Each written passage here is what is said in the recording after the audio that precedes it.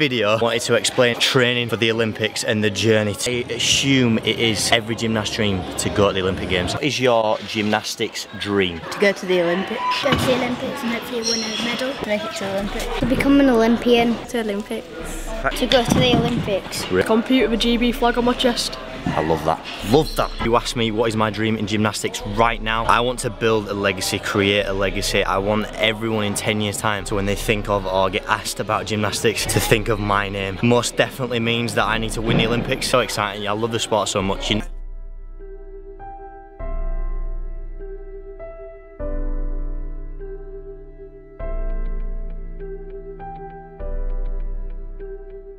For the Olympics, what is it like? It is a journey accumulated for me over 16 years. 16 years of gymnastics, putting in the work, and the truth is all these lads around me training, they're on that journey and it's never guaranteed. Listen to me, I did not believe or know I was going to become an Olympian to probably at the ages of 18 years old, and that's something to take away. It's so difficult to comprehend from a 7-year-old. Of course, you know, all the kids at the start of the video, it's their dream, but it is impossible to comprehend that it will happen. When I was 18, it was kind of there. I'd stepped up at the senior stage. I made a world final at 18 on high bar. Clicked, it had the belief, you know, I do belong here. Fortunately, my path into becoming a senior was very fluent, but it's not been the same for many other gymnasts, and I would implore you to not worry about becoming an Olympian, particularly at the ages of 7, 8, 9, 10, 11, 12. And all you can worry about right now, doing as much work as you possibly can and enjoying and loving every single day. I would not have wanted to go if it wasn't something that I enjoyed. Another huge part, setbacks, injuries, failure. Shanaka, dislocated ankle. Is it going to stop you?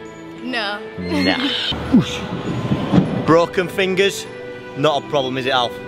No. Every single person, every single high-level athlete been through setbacks. Myself, reconstructive surgery on my wrist cartilage, stress fractures in my lower back. List goes on and on. The people that reach the top, I believe, have a very positive mindset and attitude towards these setbacks. You know, failure isn't failure, it's just learning, it's just an experience. Not naive to the fact that literally, you know, what I've been through is nothing compared to other athletes who have reached the top. Literally, my training partner, Ashley Watson, has had 4 surgeries on one leg. It's a certain individual, I believe, to overcome adversity. Every single setback, every single failure for myself has made me a stronger athlete, a stronger individual every single time. It certainly plays a huge role in the journey to becoming an Olympic athlete. Neil, Sally, Joanna, my whole family have been incredibly supportive, persistent, and one key point is they have just been my family. They've just been my mum and dad. They've not crossed boundaries of coaching. They've not pushed me too hard. They've just encouraged me to follow what I love and find my passion, which was in gymnastics. My athlete reaches the Olympics without an incredible support network around them, and that's not just family. It's impossible to do it alone, 100%. Interesting insight to what it's like training for the Olympics. If that is something that you are endeavouring to do in life, a recap, do not think about the Olympics, think about the day-to-day, just loving what you do, whatever sport it is that you do. Be the best you can be every single day and work harder than every single person. The setbacks, they will happen, the injuries will happen along the journey. It's how you overcome them, your mindset towards them, your attitude towards them. Stay positive, the dream at the end is much, much stronger than those obstacles in front of you. Surround yourself with your dream team, those who support you, those who are positive,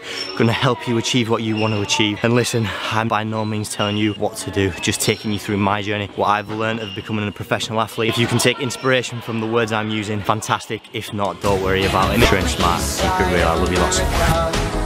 We desensitized by hysteria, making big strides. This is us, this is us, this is